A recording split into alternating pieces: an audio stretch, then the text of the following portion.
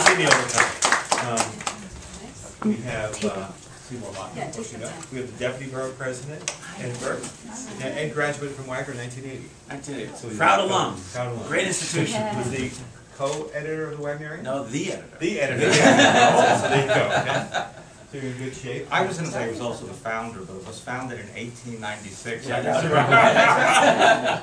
So I am running to Fort Richmond to do an interview with Nurse One on our program in Fort Richmond, the Fort Richmond partnership that we have. So I'm running there, so I'm not going to be able to stay for this, but I know that Dave Martin is on the way over and Mara Garcia are on the way over.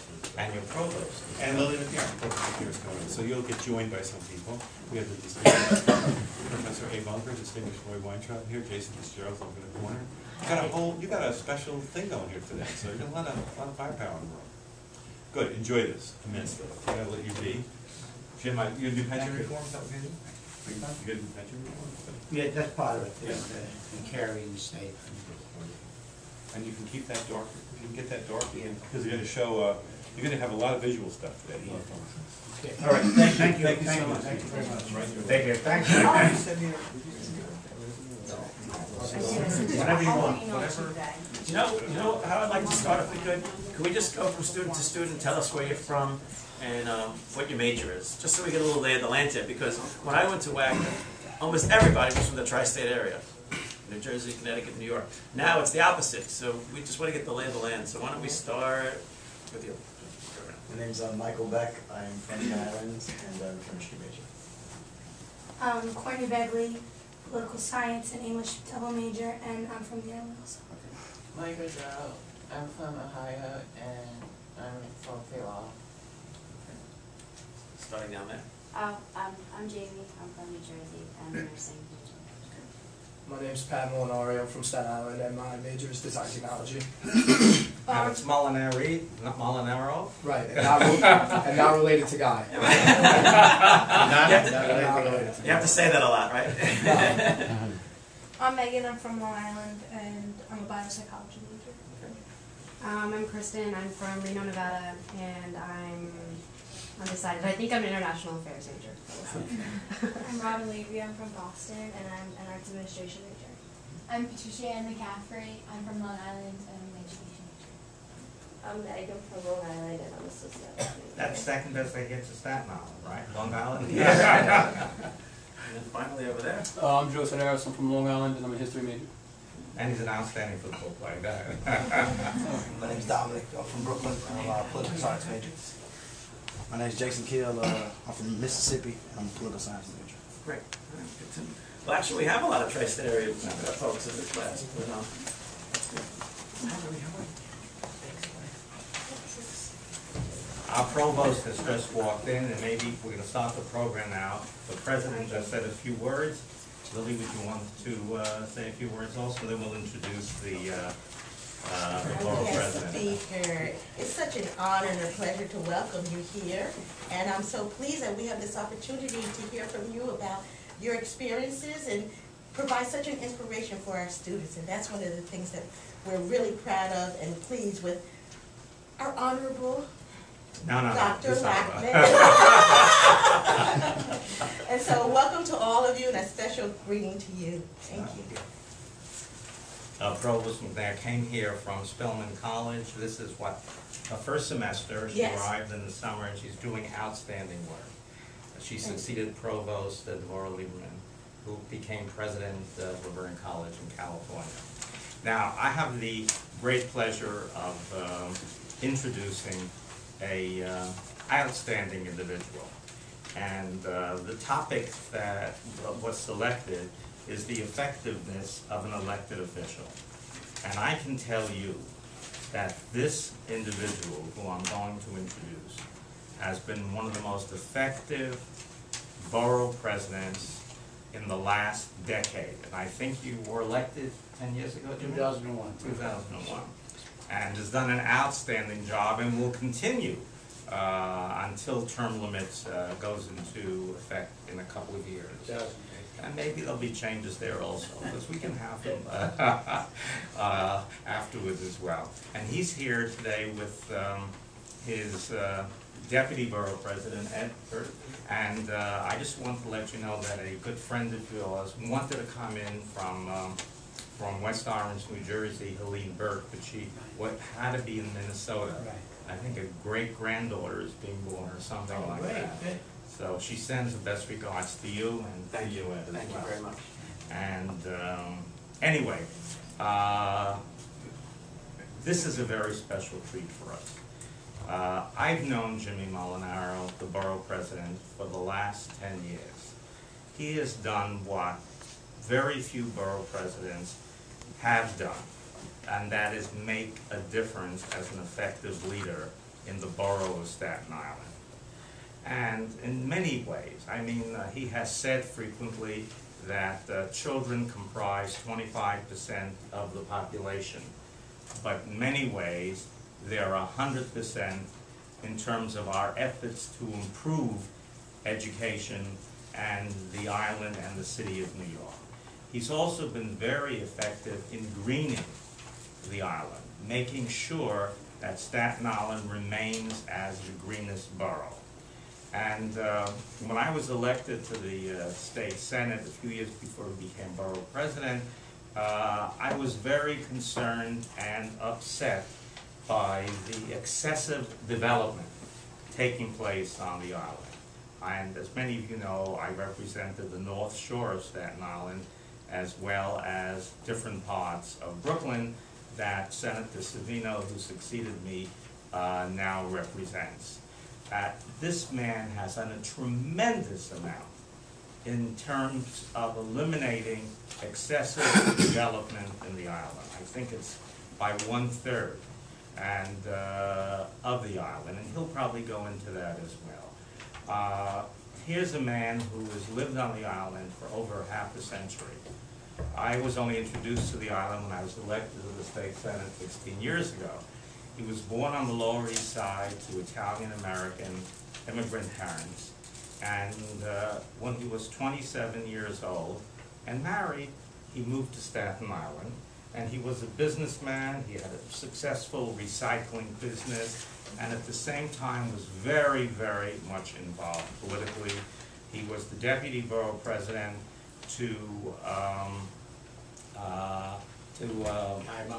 Guy Molinaro. I wanted to say to Patrick Molinaro, but to Guy Molinaro. And he did an outstanding job in that arena. But as I say to you today, he, in my opinion, is one of the most effective borough presidents that we've had in the city of New York. And one more thing I want to add, and that is I really got to know him after redistricting occurred in 2001.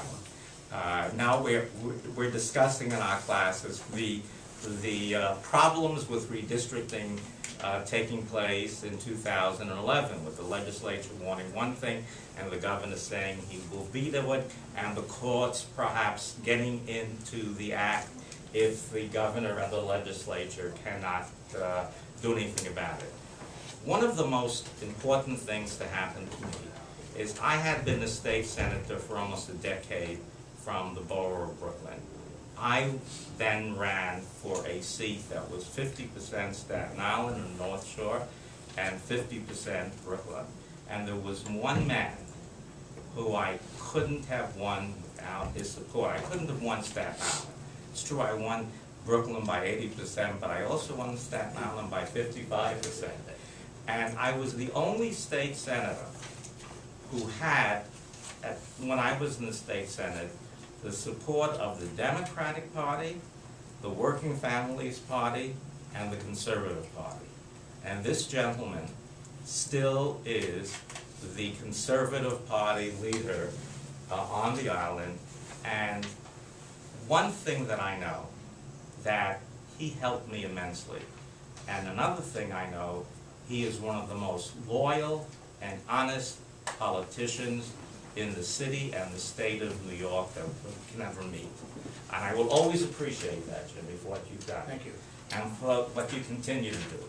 Now it gives me great pleasure to introduce to you the outstanding borough president of Staten Island, who will speak on the topic of the effectiveness of an elected official.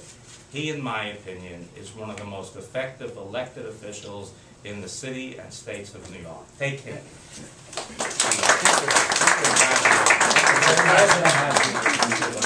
After that introduction, I should Stay on even longer. Good morning and thank you.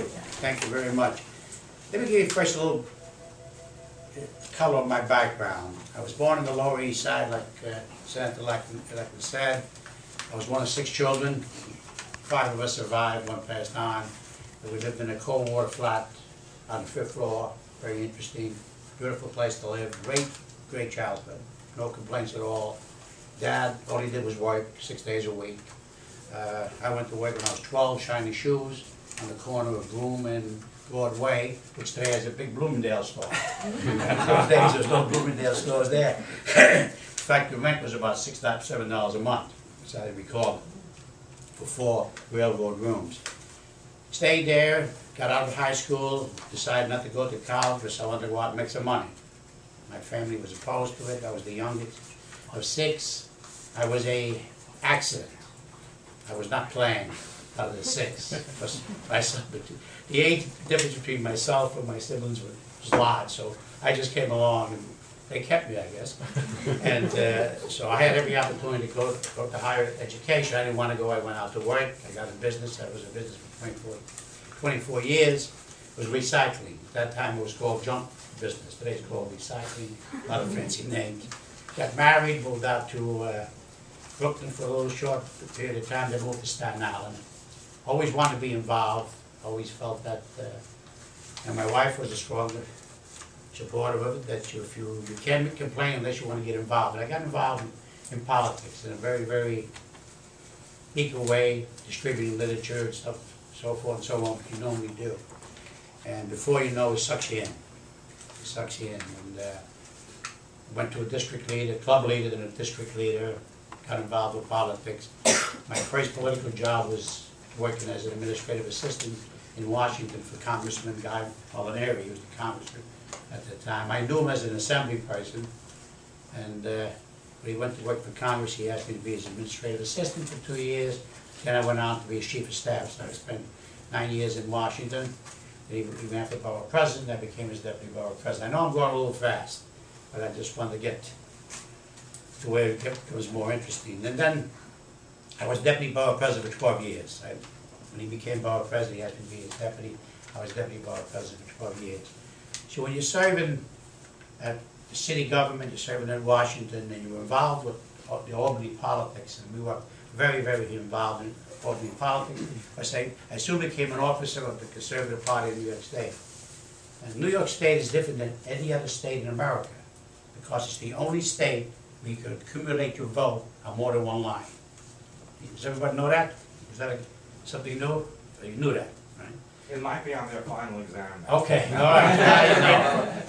In New York State, you could run on 2 lines or 3 lines or 4 lines. You could accumulate your vote for a total vote. You can't do that in any other state in America. You have to win on 1 line, whatever line that could be. So that's why the Conservative Party line and the Liberal Party line, they don't exist in other states, because you're just wasting the vote. You can't get the support that you would get. And the Conservative Party was accommodated because the Liberal Party had created in our Constitution in New York State to create a 3rd line where you could accumulate the vote.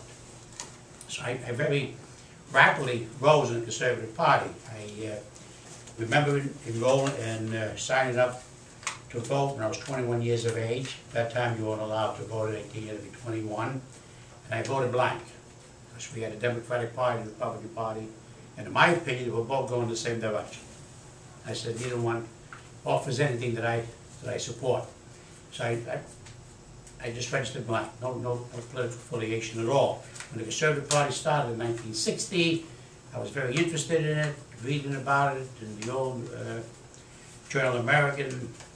I went to some meetings, I grew an interest. So I rapidly rose in that, and then in 1980, 1981, I became the state executive vice chairman of the party. So I had a lot of influence about endorsements, who got the endorsements, who didn't get the endorsements throughout the state. So that was my political history, not my political history. But you'll learn something when you're going through these different positions. You learn government at all different levels, and you find out the government's all the same. It's all the same. Government is not what it seems to be. It is what you want it to be, and it is to an extent it can be what you want it to be. But there's always sacrifices you have to make in between. For 1974, New York City went broke. We were in bankruptcy. Now, you may read in some books, and some literature that it didn't go broke. It went broke. Why do I say it went broke? Because, in my opinion, if you owe me $5 and it's due to come, that $5 is due on Tuesday morning, and Tuesday morning you come to me and say, well, I'm going to postpone paying for 10 years, legislatively, you're broke. You can call it any fancy word, you're broke. We were broke. We had a governor that had just become governor, Governor Carey, who was, I admired 110%. Very friendly with the family, he's still friendly with the family. And he bailed out New York City. And he bailed out New York City by creating the finance board, the emergency finance board, and he also bailed out New York City by taking away some rights from New York City, which I'm going to explain to you and show you on the video. Those rights taken away from us at that time was the right thing to do, but actually it hurt us in the future, going down into the future. Now, one other thing, that you might have seen that ad that Ford said drop dead to New York. You might have heard about that. So that's absolutely untrue, 110% untrue. He never said that, and if Ford wasn't president, New York would have not been bailed out by the federal government. Because the federal government at the time owned houses for a Democrat, and the Democrat that controlled the banking committee did not want to bail out New York City. They said, why should we bail them out? Said the Department of Sanitation worker is making more money than a doctor is in Nebraska. Why should I bail them out? That's why they broke. And it was Ford who appealed to the Republican colleagues to give us the necessary votes. That's how we got that. So it's untrue. That part is untrue. I thought it should be made. So I want to show you what the problem is with government today. And I just tell you about interacting with government. We're no different than we were in 1974, but we are different. New York is broke, but also is broke. They're broke, and the federal government's broke. We're all broke. All of us are broke. And you may know this, but November 7th is a very important day.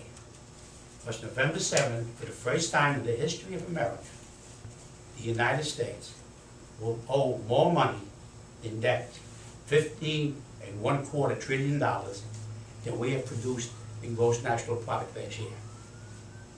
There's only 2 other countries in the world that have that honor. That's Italy and Spain. No other country. So if we hold more money out than we produce it each year, it's the first time that's happened to us. So we're in bad shape. If anybody thinks differently, your user's mistaken.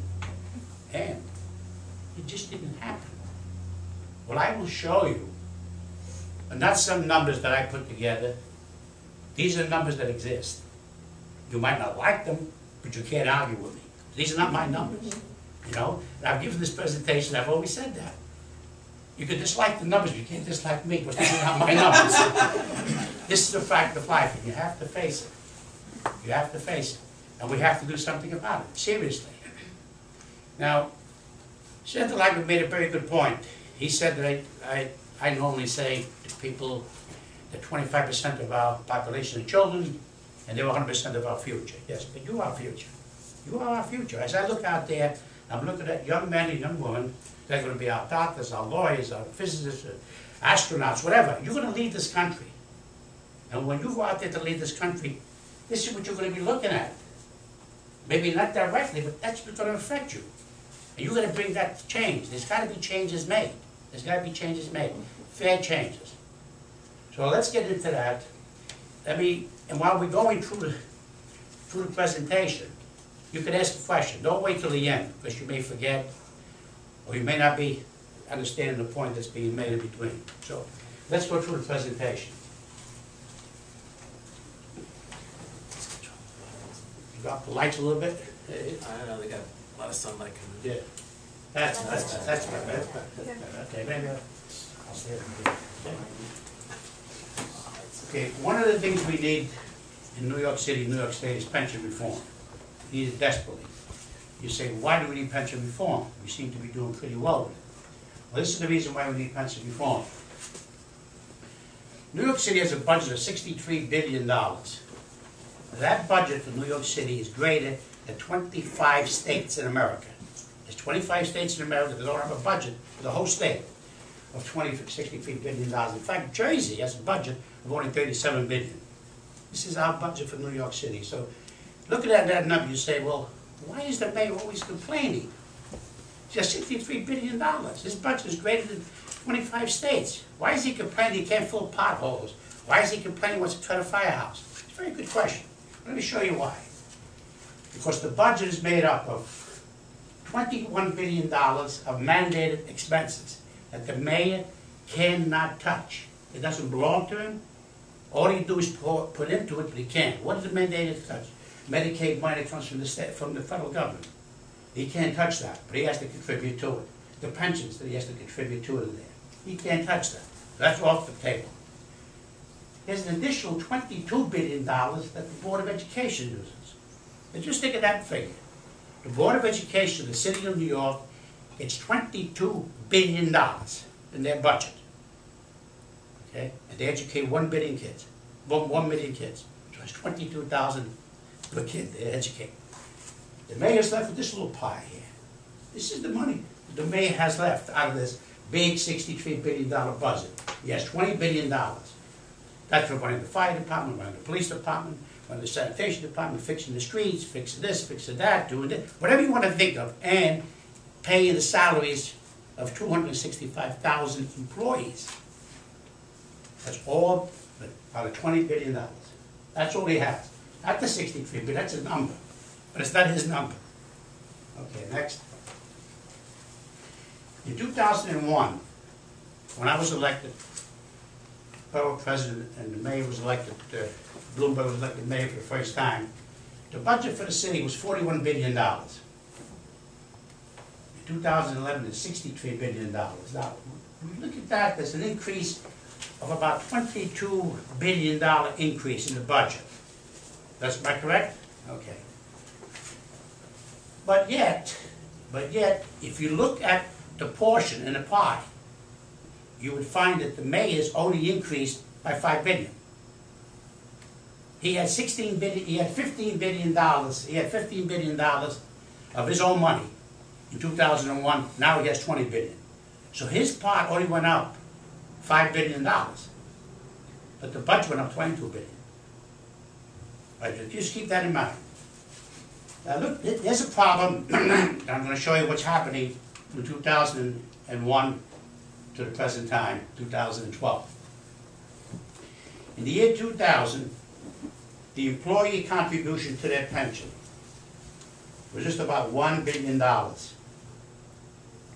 And the contribution by the City of New York was a little less than $1 billion. Now fast forward to the present budget, which is the 2012 budget, which was adopted in July. New York City contributes $8.3 billion into the pension system of New York City.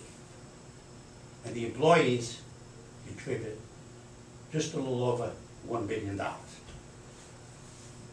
Okay, so now, the mayor in 2000 was contributing less than $1 billion. But he had a $15 billion budget of his own. And the same budget of his own now, he has to contribute $8 billion. So that's an increase of $7 billion. So any increase that he got from the 15 to 20 went to the pension, plus there's a deficit, another $3 billion for fire, so forth and so on and so forth and so on. So that's the problem as we see it going forward. So how did we get to that problem? Well, obviously we know that pensions skyrocketed. There was changes in NICEs, Tier 4. Obviously increase in life expectancy, overtime abuse, disability fraud, and stock market decline. Let me just stay there for a minute. I was gonna ask, would that include the Long Island Railroad, Yeah, no, pension fraud? no, okay, that's their own problem. Oh, that's a separate. That's their own problem. Let me just explain to you what, to show you the sincerity of it, the seriousness of it. When Carey became governor, we had a program in Albany that was Tier 1. That was called, Tier 1 was the retirement plan. That plan said that you paid absolutely nothing into your pension, zero you paid. You paid zero into your medical, and you retired with 90% of your salary. Whatever the rate 90% of your salary was at the time you retired. That was called Tier 1. One of the things that Kerry did, he eliminated it. He said, we can't afford it. He said, we just cannot afford Tier 1. So they're operating right now at Tier 5. That shows you that there's been 4 different changes made. And we're still at this position. If Tier 1 was still in existence, would have been broke years ago. Right? Right. Would have been broke years ago. You can't afford it. Can you imagine working and finishing your salary at $70,000 and get 90% or $63,000 pension, and not paying into your medical at all, not a penny, and not paying a penny into that pension before you got it? So there are changes. We got Tier 4. That's how abusive it was, how stupid it was, that these grown men up there would vote for something like that. All right, so that's that's part of the problem. What's happening is that the changes to Tier 4. Now, remember, this is Tier 4. We started with Tier 1 when Kerry was there. Now, Tier 4 in 1993, the way it existed in 1993, you could retire at age 62, you were vested after 10 years, and 3% of your salary was the contribution that you made into the pension system during the course of your employment. If you worked 10 years, 20 years, you paid 3% of your salary, whether it was you were making $50,000 or $10,000. Okay. Now this is what happened in 1999. In 1999, somebody felt very, very good about themselves. So now, the other thing that Kerry did, he removed the bargaining rights away from the city of New York with the unions, and he made it for the state. He said the state would negotiate with the unions because you people down in New York City just give money away. And they took away the bargaining rights that the state had. Now that was good at that time, and it was important, but it's no longer good now, because what you have now, you have a senator or an assemblyman from Buffalo who's deciding what the pension system should be for somebody in New York City, and what they should be paying to somebody in New York City that's being pushed and pulled by some union leader up in Buffalo. He doesn't care. It's not coming out of his pocket. It's coming out of the pocket of New York City. So that's what's bad about it. So in 1999, he said, it's time now. Everything is good. Let's change the law. So they changed it. They changed the retirement from 62 to 57. And he said, why wait for 10 years before you're vested in the system? We're going to vest you after 5 years. And then they said, well, instead of paying 3% of your salary, you'll pay $485 for the first 10 years, then you go down to $185 for the rest of the time. Yes. What does vested mean? Vested means that you're entitled to a pension. In other words, you have to work for 5 years in a company, then you're entitled to the pension. If you leave before 5 years, you can't. So if you look at that number and what it means is absolutely staggering. Now I'm going to give you an incident. I'm out to dinner one night with Mayor Bloomberg, and Mayor Bloomberg has a plan to introduce pension reform along with Governor Cuomo. And I bring up the point about the 5 years. And he says to me, Jimmy, how many people could there be? I says, we've checked it. And there's tens of thousands of people that have worked for the city for 5 years, 5.5 years, 6 years, 7 years, 8 years, 9 years, that would not be vested under the old plan. Under the new plan, they're all vested.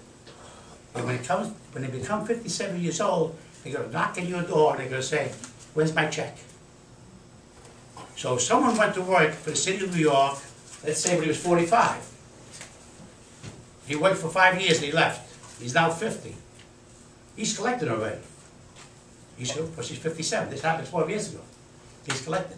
We can't afford it. And this is the hidden, another hidden value. And again, I repeat, these are not my numbers. I didn't draw these numbers up there. These are the actual numbers, these are the facts of life. Okay, so that was the problem. Then the 3%, after 10 years, and some jobs in the city of New York, after 10 years, you don't pay at all to their pension system. That's why you saw on the first chart that the contribution for the employee stayed about the same over 10 years, but the contribution from the employer, which is the city of New York, went all the way up 8.1 billion because he was paying both halves. Next. Okay, so in some cases, we're paying 4 people for the same job. It's not what we think, what's going on. Let me show you. Tom gets a job at the age of 22. So he retires, this is uniform workers. Sanitation department, sanitation, fire, and police. When he's 42 years of age, he retires. That's 20 years later. Now Bob takes his job over. So he retires. 20 years later, he's 62 now, and Joy is taking his job. And 4 years later, you got 4 people collecting the same salary. They're collecting it by pension, he's collecting it by working. That's the way the system works. Now, and the abuse, and you have abuse of people from pensions. There's one article from last year, June 19. City worker earning $210,000 salary retires at a pension of $242,000. And I firmly believe no one that works for government is entitled to $242,000 pension, including the President of the United States, who only gets $191,000. But I guess he's not putting enough overtime. That's his problem. So these are the abuses that go on, and there's hundreds of them. You probably saw recently that, was it 35%, all 5 departments go down in disability. The disability is 3/4 pay, tax-free, which is more salary than you were making before you went on disability. And the other point also that should be made is that when you retire with a New York City pension, a New York State pension, you don't pay city or state tax anymore. You stop. You stop paying city and state tax. So you're not even giving back to your community. Then if you move out to Florida, you're not even spending in your community. So the community's losing everything. So we have 3 people off the payroll, collecting pensions, not paying no tax against that pension, and then also they're spending their money somewhere else. That's what brings up the part that the state has to, the state has to put in. There's a certain level. It's 7.5%.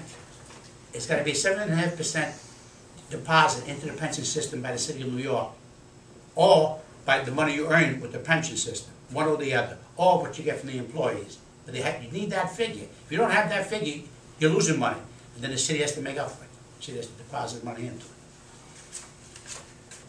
Now, how does that affect you as a citizen? In 2001, every citizen, tax-paying citizen of New York City, $682 of their tax, the city took and used it for pension systems. This was the $1 billion that they paid. This year, 2012, $3,773 of your tax money, whether it's tax on a bottle of soda, whether it's tax on your real estate tax, whether it's tax on a pair of shoes or a dress, the government of City of New York takes that money and throws it into the pension system. So that's how it affects you.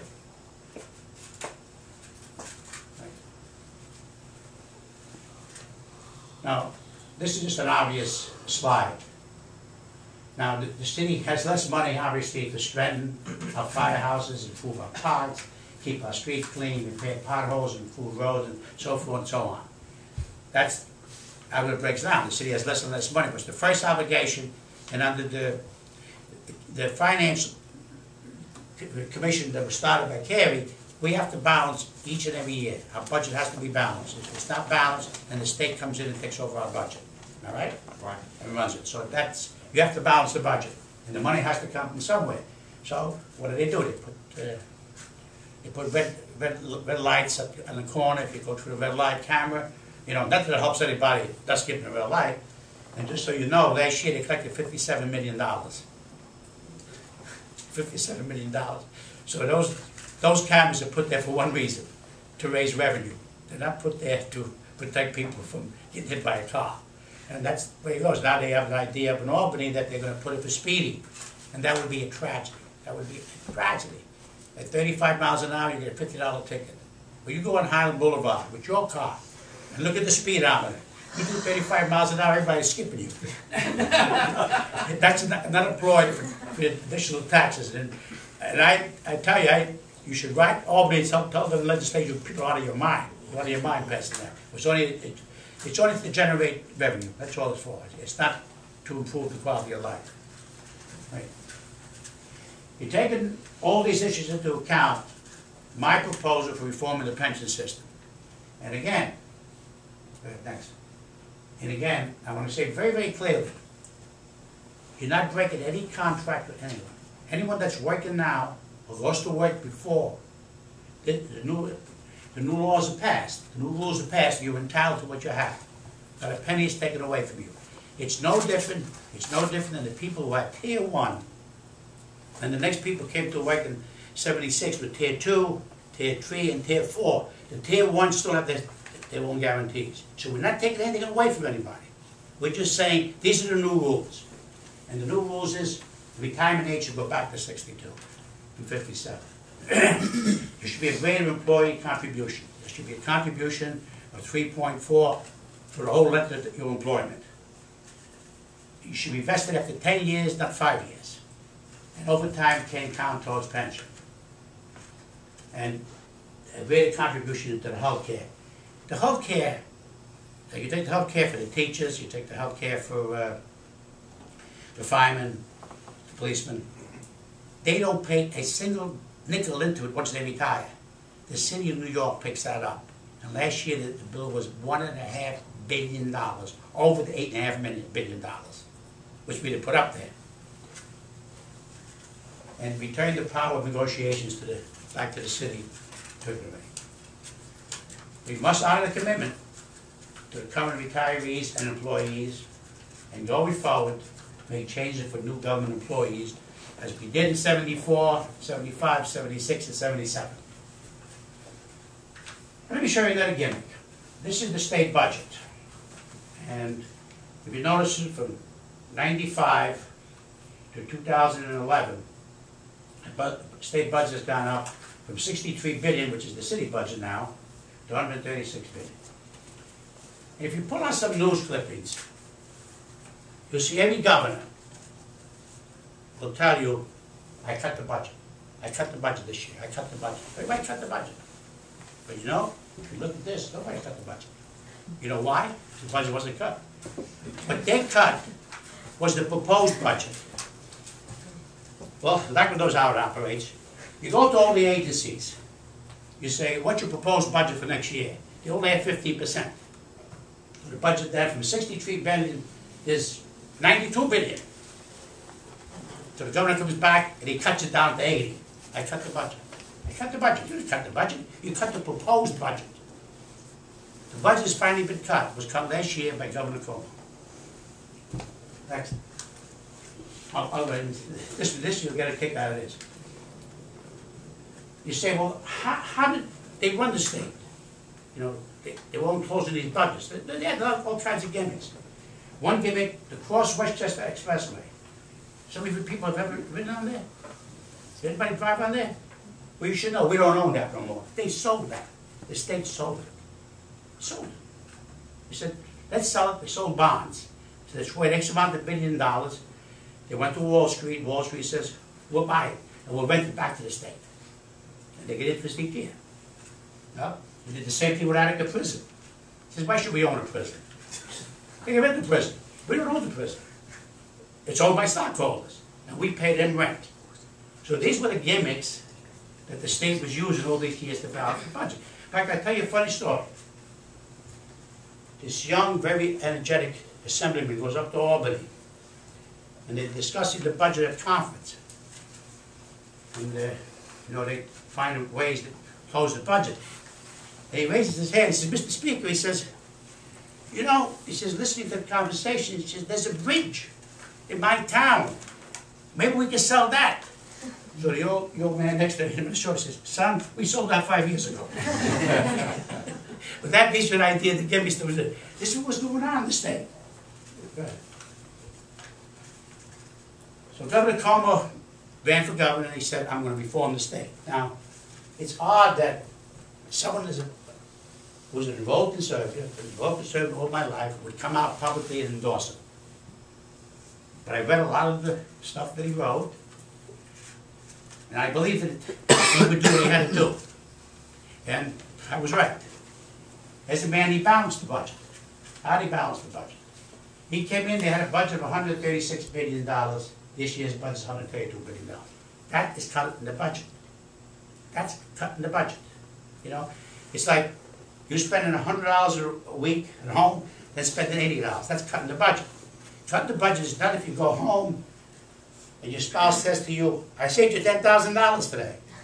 Well, how'd you save me $10,000? She said, well, I bought you a Ford instead of a Cadillac. I can't even afford the Cadillac. It's a Ford. What are you telling me?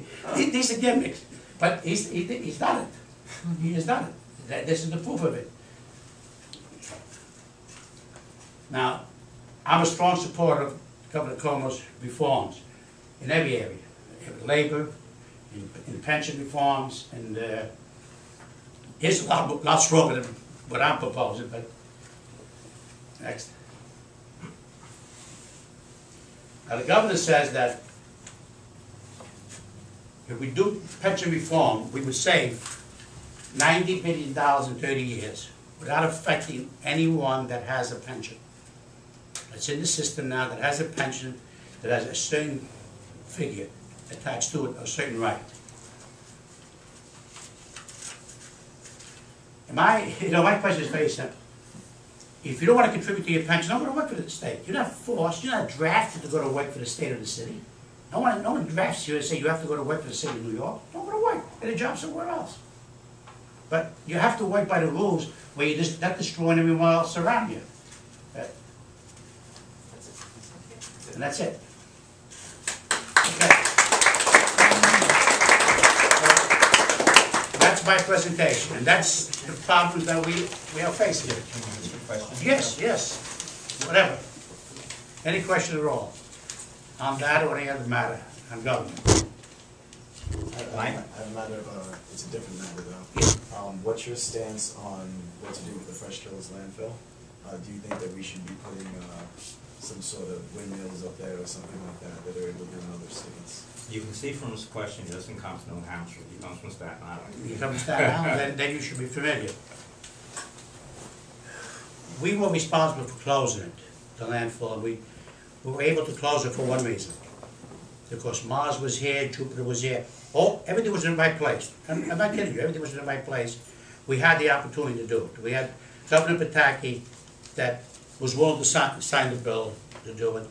We had Giuliani that owed it to Staten Island because we elected a mayor of the city of New York. And we had a borough president, and the deputy was with me there, who was really, wanted it closed. So everything was in the right place. The city didn't want to close it before for a number of reasons. There's almost $1 billion a year that we pay to export our garbage right now. $1 billion a year. Out of that, $20 billion, that's what the mayor spends, $1 billion just to export the garbage each year. So they didn't want to close it. So everything was in place to close it. So when that took place, right after that I became borough president. That happened in July, and I became borough president in the following January. I went to Governor Pataki, and I told Governor Pataki, I says, I'd like to have $500,000. I want to do a test on the windmill, on the landfill to see if windmills are practical to put there economically. He gave me $500,000. He called the Port Authority, however they worked out, so he gave us $500,000. We went out to a consulting company, they did a study. They did a 14-month all-season study, which really takes 12 months, but we did it for 14 months. And it came back very, very, very strong. It said that's the only place in New York City where it would be reasonable and economic to do it. and 7 windmills would generate, at that time, with the type of windmills we had in place, almost 18 megawatts of electricity a year. Now what's 18 megawatts? 18 megawatts is about 3% of what we use in Staten Island every day. That was fine. Easy to do. And the study was put out, and nobody debated the study. They argued it, but nobody debated it. That would be for 7. So I'm in favor of that. I'm in favor of windmills out there. I think we should put the same 7 windmills would generate today 32 megawatts. Why the increase? The increase is because of the more modern windmills that generate more electricity. So it would be great. It would be great. What would we do with it? We do a number of things with it. We have a paper plant right next to it. BC paper. These recycled paper, track paper. They use 23 megawatts of electricity a year. It would be ideal for them, instead of buying it from upstate in the watershed. So we're on board there, and when we understand, in fact we met last week with the city deputy mayor, that the request for proposals is going out by the city asking people, do you want to put windmills here, give us a proposal for it. And it's a no-brainer, because it's a no-brainer, because number one, it's no cost to the city at all, no cost. If you were putting the windmills, you would pay for them. The land that you put it on, you would rent from me as the city. It doesn't cost me anything. It's 100%. But the Parks Department has a little hesitation about it, but they're on board now. They're on board, so that we're looking forward to get that done. Maybe not by the next 2 years, but maybe the next 2 or 3 years. Well, our President's answer underscores something. Government is paralyzed now. Everything takes so long. The windmills are so common sense, you would think they would be done like that. But now we're 10 years and talking about it. It takes 9 years to move a hydrant. You know, we're just paralyzed. Nothing can happen quickly. So I think that's part of the problem. And that's why I think New Jersey likes to have so many small towns, because it's a small group of people who could just say, I want to move the hydrant, and nobody can tell them otherwise. Here you got to go through environmental reviews and every imaginable bureaucracy. One interesting, Jim is, you can tell, the common sense guy. So here we have the cleanest drinking water in the country in New York. We get it from the reservoirs, the most pure, good tasting water you'll ever find. But we're spending thousands of dollars on bottled water. So tell them what you did. Eddie, what did you refer to? The bottled water that you cut that, you just said, why are we giving our employees bottled water? Well, that was our office. We had, I'm in the office there now 12 and 10, 20 years between deputy borough president and borough president. I've never laid anyone off. And I can tell you that I went to work there in '89 with Guy Molinaro. We had 142 employees. We now have 43 or 44, give or take. Yeah, 43 or 44. I've never employed, and I hate to lay people off. It's terrible. It is absolutely terrible. So 2 years ago, when the May came down with 3% cut, an additional 5% cut right after that, I was short money. There was no question. I was short money, no matter what I did there. So I called my staff in, and I told my staff, I says, what do we use on water cooler? They gave me a figure. It was something like $4,300 a year. I said, okay, when the contract is up, we're not getting no more water from the Poland.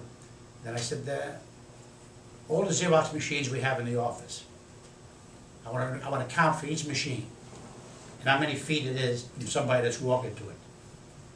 I get rid of a load of fax machines. I saved almost $38,000 a year on fax machines. I saved the salary. Right? I'm the only borough president that doesn't have a chauffeur. I don't have a driver. The gentleman that drives for me works in the office. Like today, he's driving me here, he's parking, he goes back, but he works in the office. I don't have a driver. I never had a driver since I was borough president. And I use that $48,000 a year.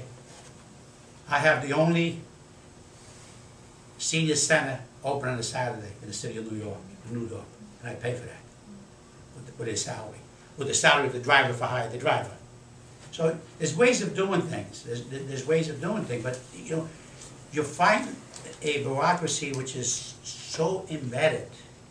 You know, my deputy just told you about time. If you wanted to put a right turn lane on a corner that doesn't exist, it would take you between 8 and 12 years to do it. Can you imagine that? 8 to 12 years. My borough president has broken it down now to 4 by working with the government. Found a way to do it. 4 years. There's no reason. There's no reason. There's no reason. It takes 12 years, 8 to 12 years. That's if everything's in place.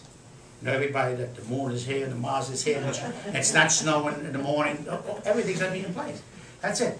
But the other way you operate in government is by relationships. Everything's a relationship. Just try to picture this. Put yourself in my place. 2001, November 6, 2001, you elected borough president. All right? You were elected as an enrolled conservative, not a Democrat, not a Republican, enrolled conservative. The first time in the history of New York State. You got 3 other borough presidents, 4 other borough presidents. One's an ultra-liberal, you got 3 that are Democrats, 4 Democrats, but 1 is an ultra-liberal. Now, you got to get along with them, because if you got common sense and you apply it, you say, well, look, you know, we're single, but we have 5 votes on that committee, because we all have an appointment. And I have 5 votes on that committee. If the 5 of us can work together as a team, and something is concerning you in the Bronx, and something's concerning you in Brooklyn, something's concerning you in Staten Island, and I'm from Queens, you need my help for that vote, I'll give it to you.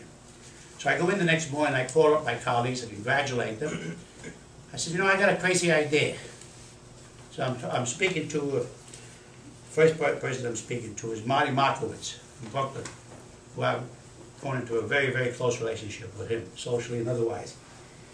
And I said to him, I said, Marty, I said, why don't we get together? He was up in the Senate, was a friend of, and I said, why don't we get together?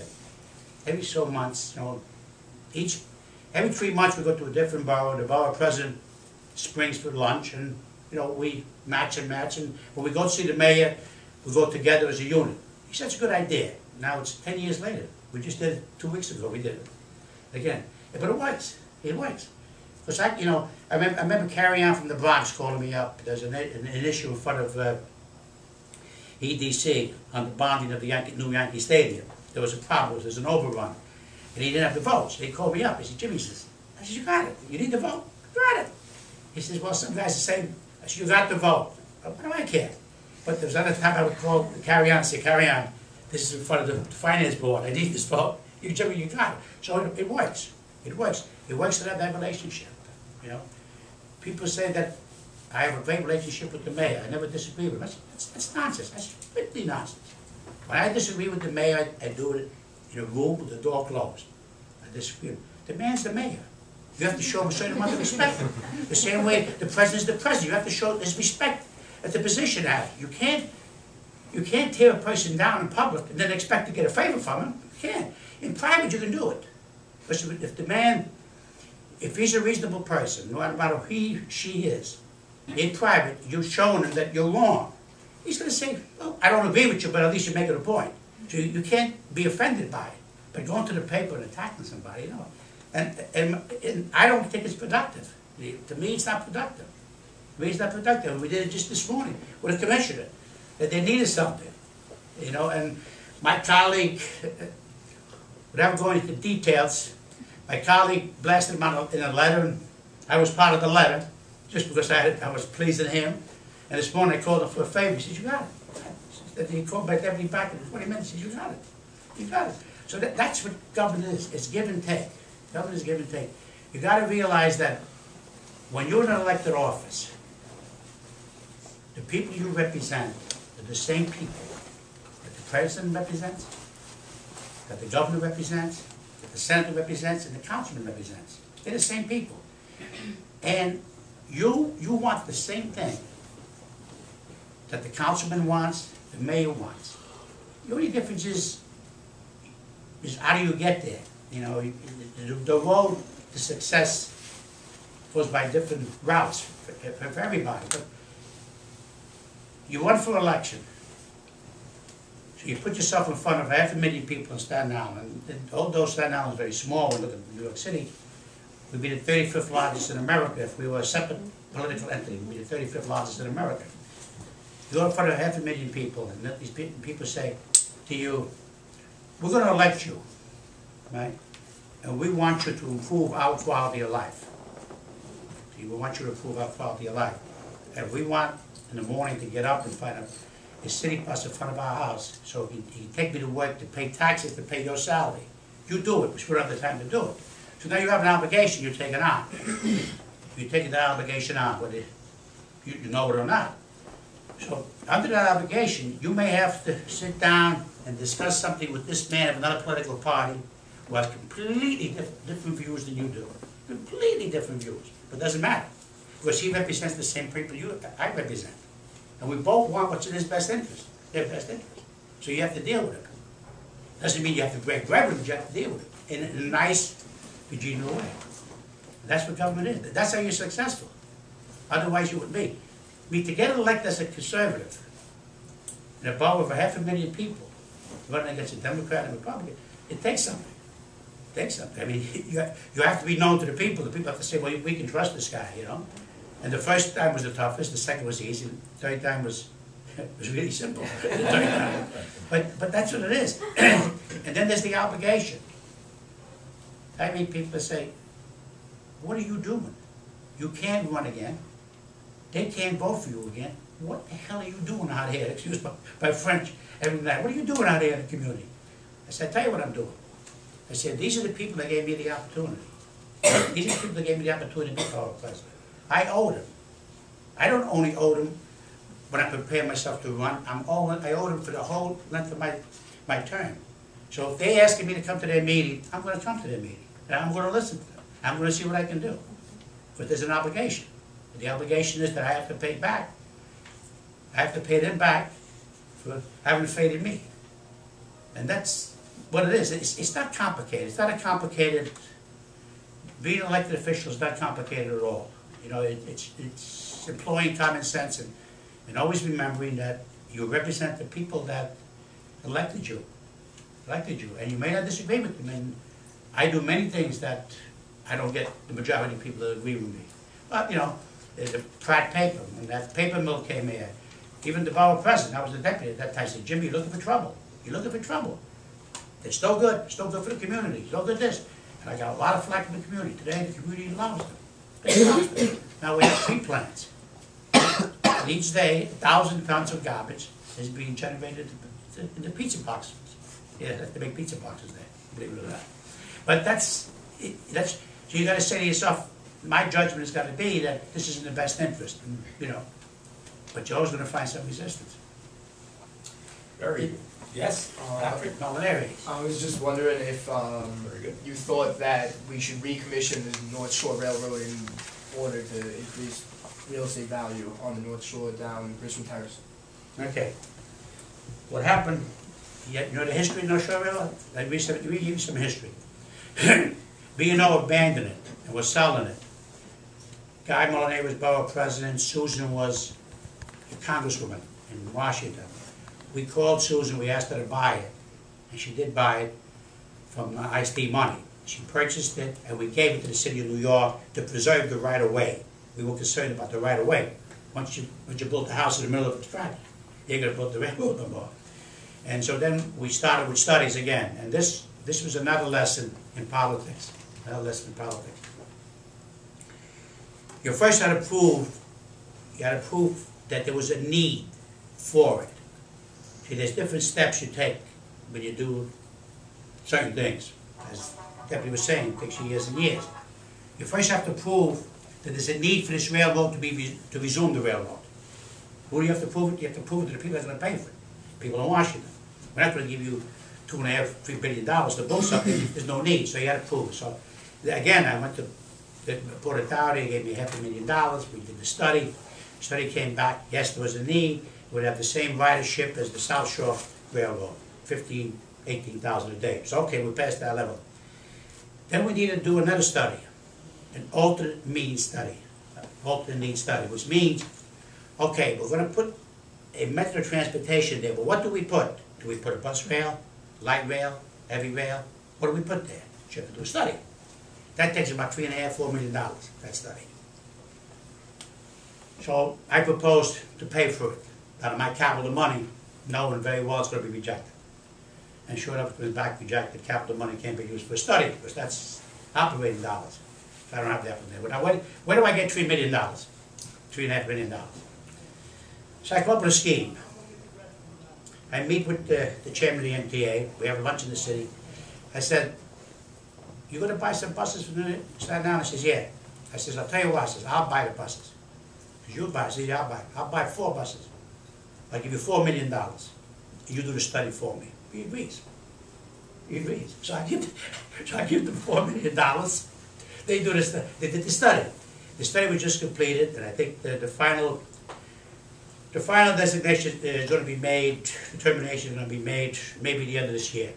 The study was done, so forth. So, and it's going to be a bus rail. It's not going to be light rail or heavy rail because of the cost. What it's going to be a where the track is, there'll be a road. And the buses will be able to get around on and down to the ferry, so forth and so on. But it'll be just for buses, no cars. Then later on in the years, if you're able to, and what was in office at that time, you could connect it over the Bayonne Bridge into the light rail in Jersey. We have a connection to Jersey over the Bayonne Bridge that we couldn't get, for 8, 9 years. MTA would not do it, they refused it. And then when I petitioned them, I asked them when I became borough president, why are you refusing?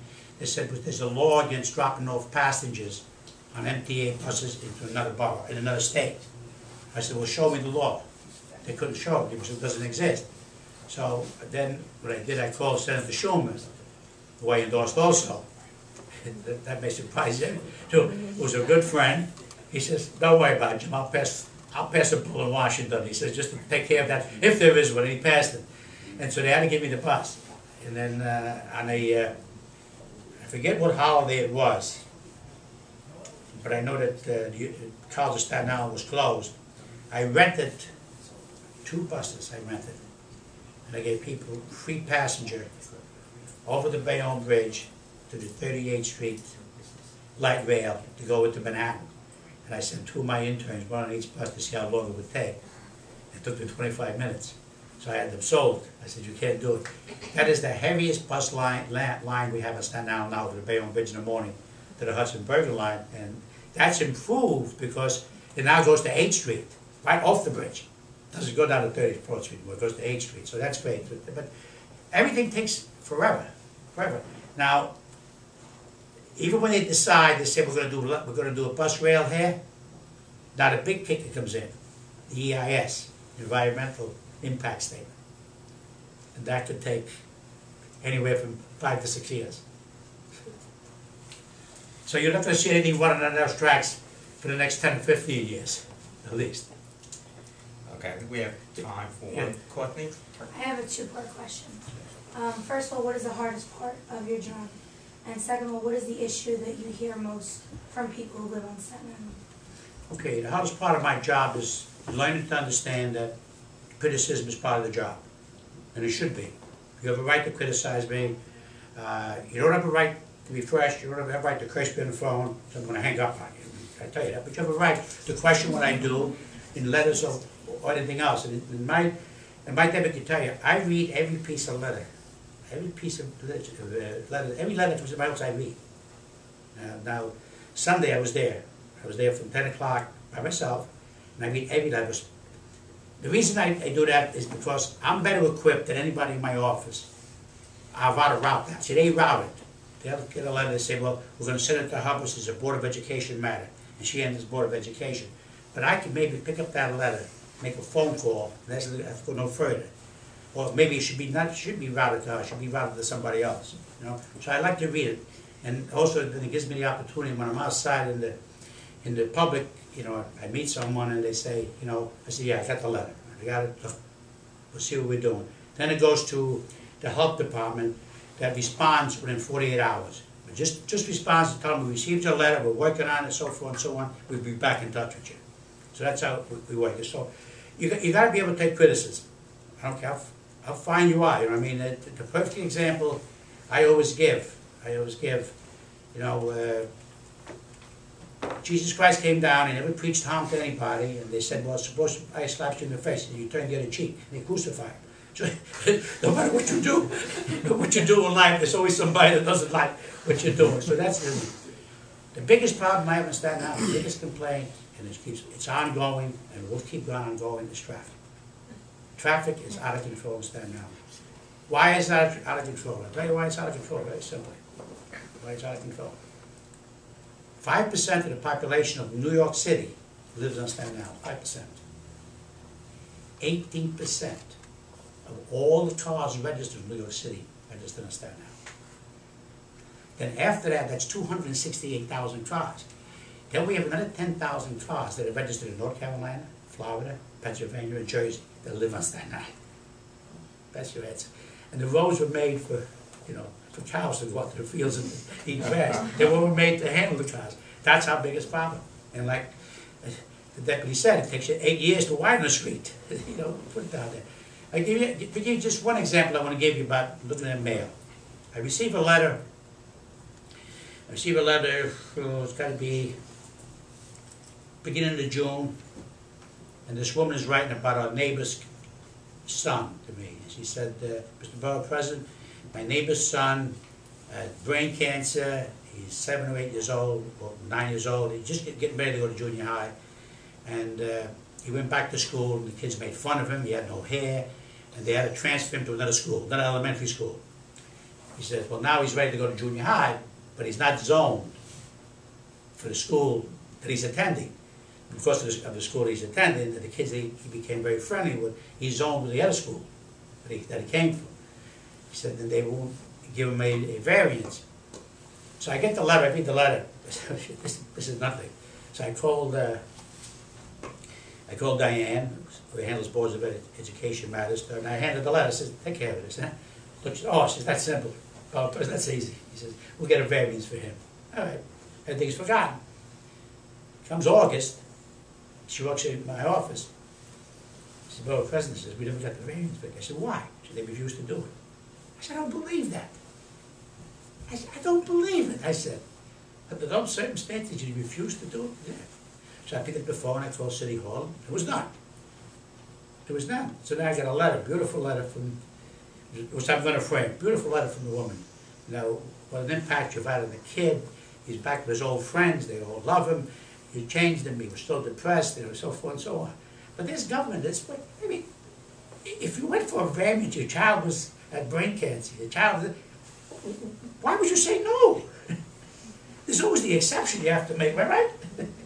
But those are the things that make you love your job.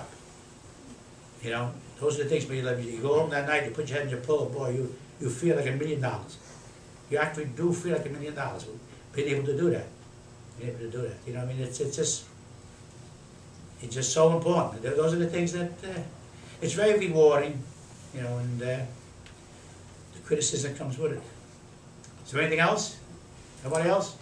It's an easy class. I just want to say, I have known for many years, over a decade, that the borough president is really an outstanding public official.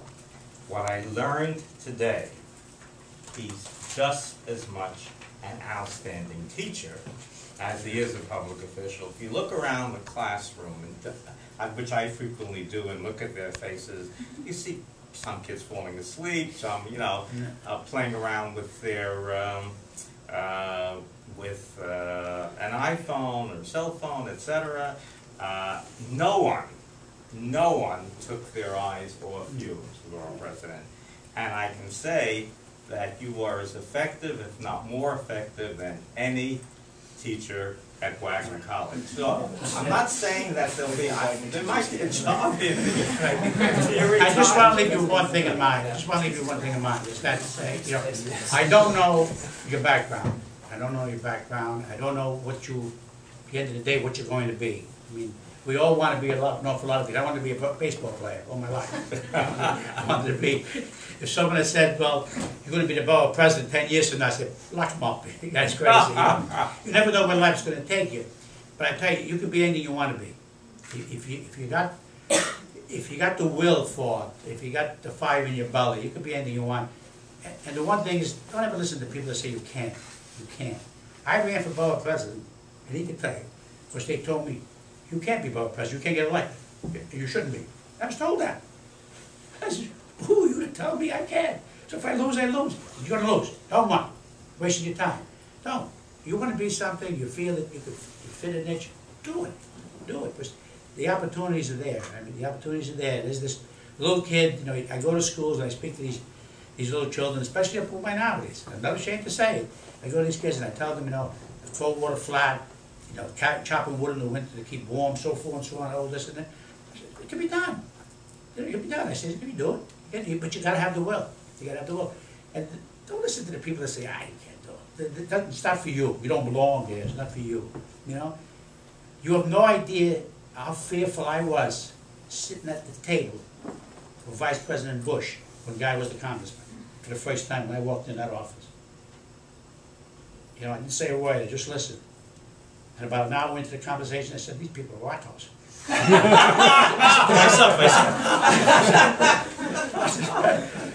I was comfortable. After that, I was comfortable. Very comfortable. But they're the same. They're the same as we are. They're the same as we are. You know? They're the same as we are. They're no brighter. The brain is not made any different. They're the same as we are. Don't be frightened by it. Don't be frightened by it. Just take it. Yeah. Maybe if they use bigger words. Maybe they make the adjective is after the noun instead of the noun be in front of it. Maybe that's true. But what does it matter? What does it matter? That doesn't matter. It doesn't matter. It's the end result at the end of what you can do. And that's what counts. So that should give you some confidence, I hope. Thank you very much. We're going to use the tape of the presentation in the future, and we're going to start this Thursday, at least in Dublin 207, discussing the presentation today. You want to take it? Yeah.